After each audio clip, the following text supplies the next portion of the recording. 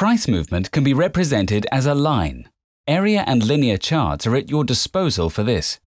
But most of the time, Japanese candlesticks are used for viewing charts and analyses of today's market situation. Candlesticks contain information on price changes for a particular period of time and consist of the body and the wick.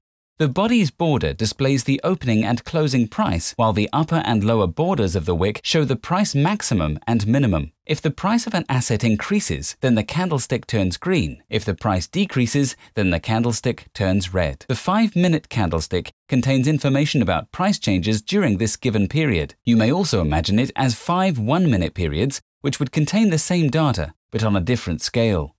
Bars are designed on the same principle. They are made of vertical lines and 2 short perpendicular ones. Left and right perpendicular lines show opening and closing prices, and vertical lines show the price minimum and maximum. Japanese candlesticks are popular among professional traders. The value of a candlestick chart is in its bold ease of use and depth of information. With them, traders gain not only an image, but a full-fledged fundamental analytical instrument, without which most indicators are not possible.